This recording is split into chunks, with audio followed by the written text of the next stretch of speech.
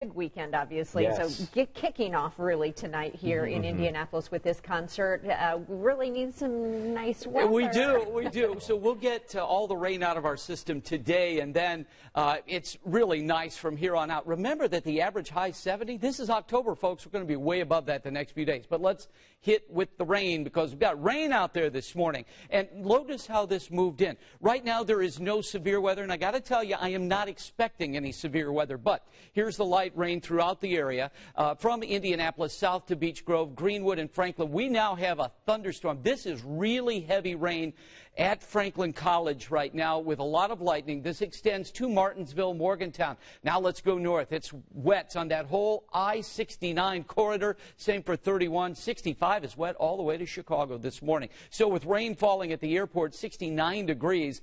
And we will see more rain today. Again, most of the rain right now is light.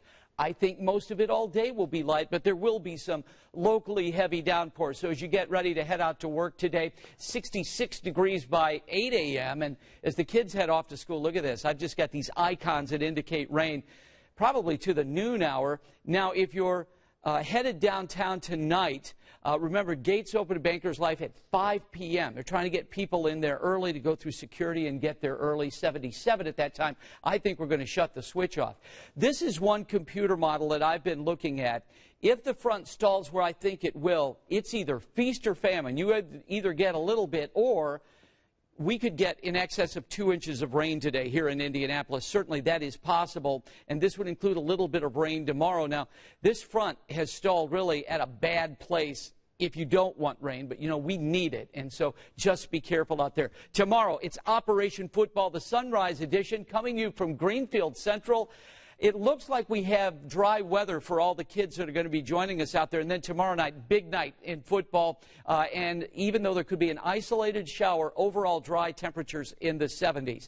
This is a look at Future Track. I want you to look at this. If you were brushing your teeth, run over to the TV. Look at this. This is this morning. This will be 7:30. Widespread rain, some of it with locally heavy downpours. This is going to be throughout the entire morning rush hour, including that well-traveled I-69 corridor and 65 all the way down to Nashville, Tennessee.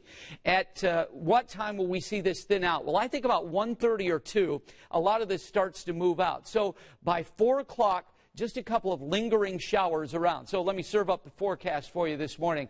77 today, 65 tonight. Tomorrow, an isolated shower around 79. And then how about the weekend? Peyton statue gets dedicated Saturday, 82. Indy 11 play. They won last night. They'll play the Cosmos Saturday night. It'll be dry Sunday, 83. And how about this? Chuck Lofton weather comes on Wednesday. It'll be in the 60s. More on Live Doppler 13 radar in a few minutes, Ben and Julia. We'll see.